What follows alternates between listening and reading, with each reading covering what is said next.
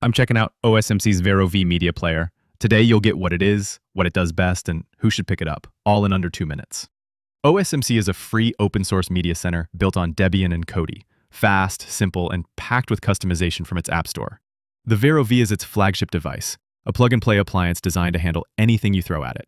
Under the hood, the Vero V packs a quad-core Cortex-A55 CPU, 4 gigs of RAM, 32 gigs of eMMC storage, HDMI 2.1, USB 3.0, Wi-Fi, Bluetooth, and passive cooling. It's built to be silent and solid. Setup is painless. Plug in, tell it your language and time zone, and you're up and running in seconds.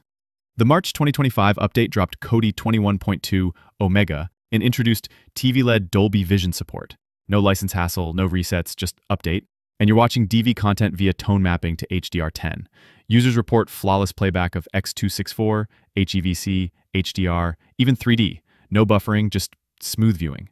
It's responsive, with fast boot times and menu navigation, way faster than previous models.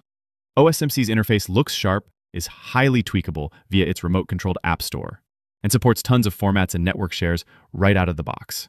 It's free forever, but donations and hardware sales, like Vero V, keep the project thriving. On the flip side, Dolby Vision is TV-led tone-mapped rather than fully certified. It's excellent, but purists might spot subtle differences.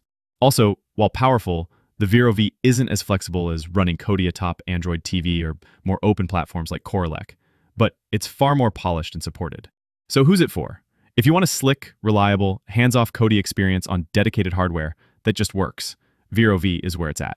If you're chasing fully certified DV or heavy customization, there are alternatives, but they're not as seamless or backed by community support. In short, Vero V is a powerful, feature-rich media appliance for anyone who wants high-quality playback, HDR and Dolby Vision support, fast performance, and rock-solid updates, all under $200. It's a solid, polished choice for home theater fans who just want it to work.